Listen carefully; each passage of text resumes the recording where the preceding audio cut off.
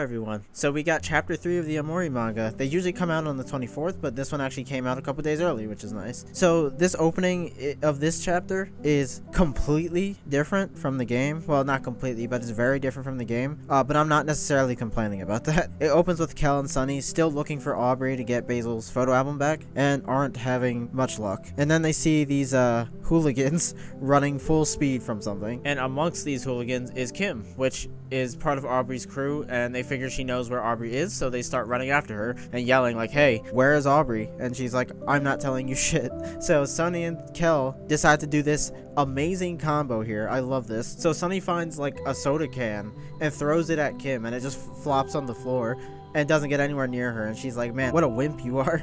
Nice try." And Kel runs up and kicks the shit out of the can, and it slams into Kim's head. I thought this was hilarious. Not only was this not in the game, but it's also in character. Like, Kel is the sports guy, and Sunny knows that, so they pulled this combo out on her, which I think is amazing. So she finally stops after getting hit in the head by the can, and they tell her, "We want answers." Then they get rudely interrupted because we find out she was running from the girl that works at the candy shop because she stole a bunch of candy. So candy shop girl threatens to call the cops, and it turns into a whole big thing, but Sunny gets the idea of giving money to the candy shop girl to pay for what Kim stole. Well, actually, he gives the money to Kel, and Kel gives her the money because, you know, Sunny doesn't talk. So how would he explain, "Hey, this should cover what she stole"? So yeah, Kel gives her the money, and candy shop girl is like, "Fine, I'll let her slide this time." I know some people are going to hate every little difference from game to manga because that's just how people are, but I actually like it to some extent as long as they don't stray too far from it, because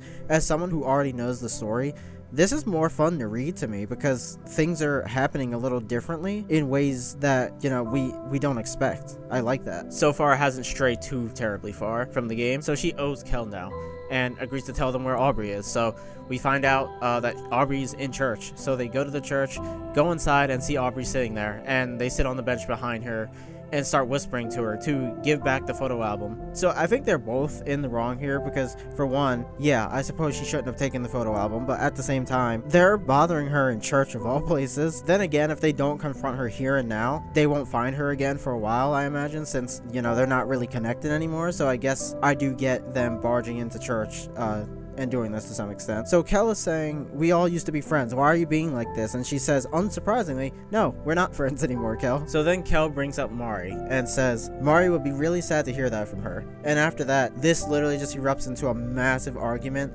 in the middle of fucking church. Obviously, we can't hear them arguing, right? But judging by their faces and how this is all drawn, you could tell that they're not whispering anymore. They are just full-blown screaming at each other. It's very clear in the middle of the church. So in the game, they argue and it turns into an actual fight, like an in-game battle that you have with Aubrey that you have to beat to progress. In the manga, it's just an argument, which I think makes more sense in this case anyway. Like, them fist fighting in this church would be a little much, I think. A little too anime. So they're literally screaming at each other. The people in the church clearly hear them fighting, and they start gossiping, saying, "What's up with those kids? Her clothes are inappropriate for church. Where are their parents?" And Aubrey can hear all of this. Also, one of them says something like, "I recognize her. She became a delinquent after her father left. I feel bad for her mother." Something like that. So she hears all this, gets up, and starts to leave. Something I didn't notice at first was that I think she starts crying here.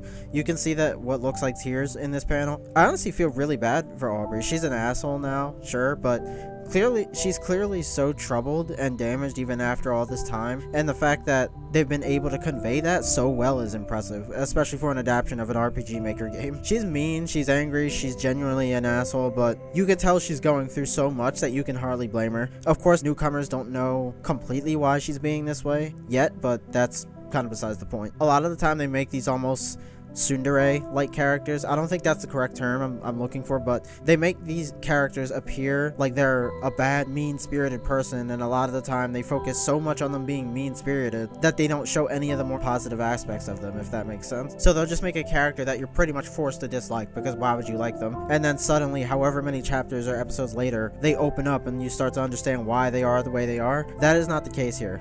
Aubrey isn't one-dimensional at all. You can tell there are a lot of layers to why she's being the way she is, and we're a measly 3 chapters in. I think that's impressive. You can tell she's just trying to get her shit together. I mean, she's literally attending church. Like, you can't hate her. I mean, you can. I'm sure some people do, actually, but how they are handling this in the manga, I like. So Kel yells at everyone in the church, "We can hear you, so shut the fuck up," because you don't know the situation. Aubrey is leaving the church, and Sunny sees she's clearly upset, and does this weird, like, half hug thing. I'm a little confused what's happening here. I think he was trying to comfort her, but she shoves him away. Aubrey walks out and says, "I'm sorry about the album, I threw it away." So Kel gets the bright idea to search every garbage bin in the town. Then we go back to Headspace, and if you recall, Basil is missing. So they discuss where to look for him and whatnot, and Hiro conveniently pulls out a map of the world. And then we get to see this panel. Definitely my favorite panel from this chapter, because you can see a lot of the areas from the game that will hopefully be featured later on in the manga. You can see the other world. I believe that's Sweetheart's castle, Basil's house, the playground. I'm not sure what this Tetris looking area is. Maybe that's